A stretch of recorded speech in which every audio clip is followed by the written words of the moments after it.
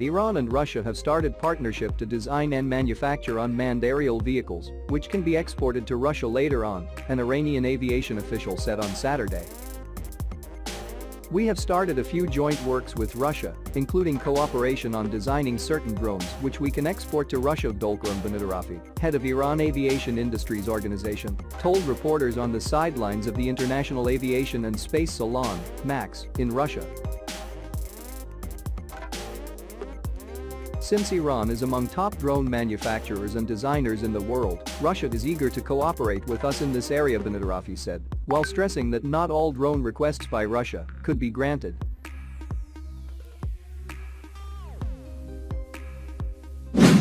In September 2016, Iran's armed forces chief said Russia had sought Iran's technology to manufacture long-range drones, which he said could target positions with a 1 square meter cross-section.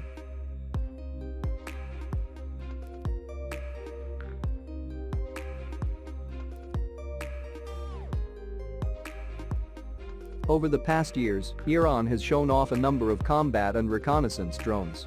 It unveiled its first domestically built drone bomber, Carrier, in 2010 with a range of 1,000 kilometers and the capability to carry two 250-pound bombs or a precision bomb of 500 pounds.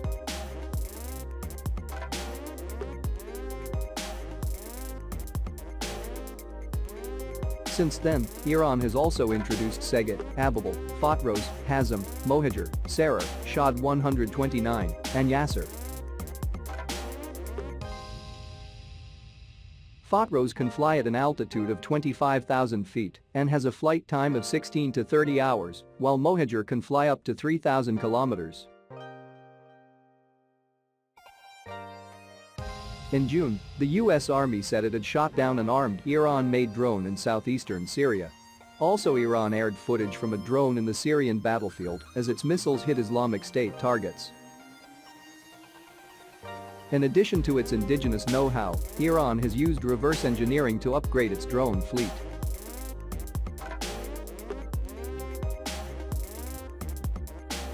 In December 2011, Iran captured a US RQ-170 Sentinel reconnaissance drone in eastern Iran that had been reported lost by US forces in neighboring Afghanistan.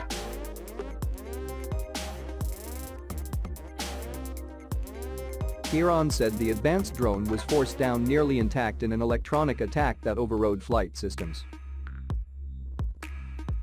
5 years later, the Islamic Revolutionary Guards Corps displayed a new attack drone called the Saget, or Thunderbolt, saying it was a replica of the captured RQ-170. Reacting to the unveiling, then Pentagon spokesman Colonel Steve Warren said, "There is no way it matches American technology." There were reports on Russia and China having immediately asked Iran for permission to inspect the drone. Achieving the technology may be behind Russia's efforts to seek closer drone cooperation with Iran.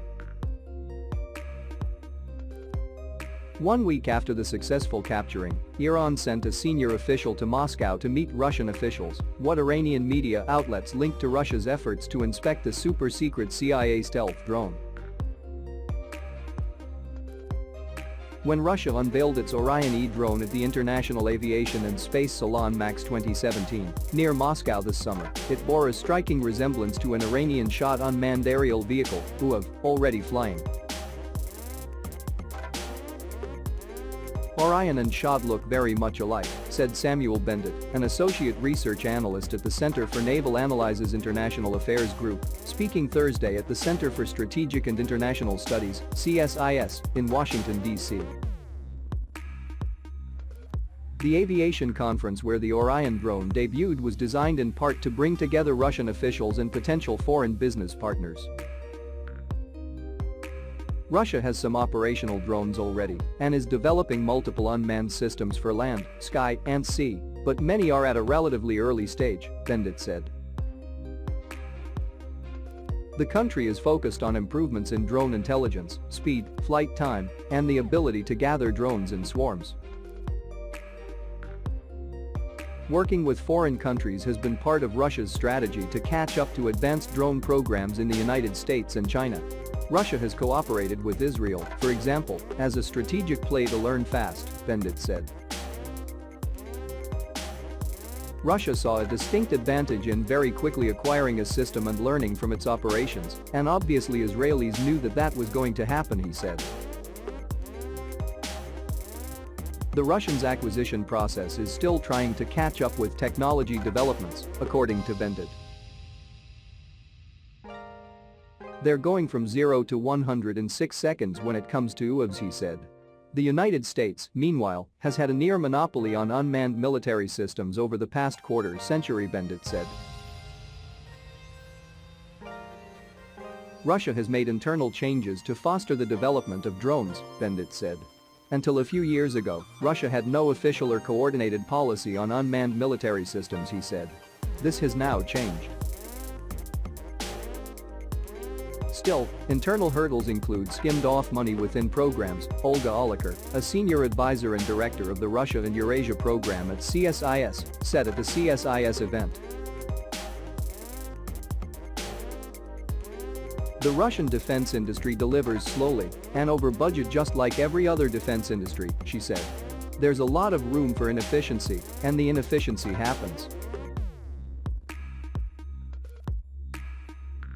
There is no official confirmation of collaboration between Russia and Iran on the Orion drone, Bandit cautioned, though the two countries cooperate already in the war in Syria. Iranians travel to Moscow on a regular basis, he said, perhaps they shared. Developing drones based on foreign designs can be faster than developing the technology from scratch, Oliker said. If you're trying to catch up, you can use off-the-shelf stuff, you can emulate, you can reverse engineer, she said. Russia is also making progress in land-based unmanned technology efforts, including a humanoid robot that can hold and shoot guns. That project helps reveal attitude differences between the United States and Russia toward military technology, according to Oliker.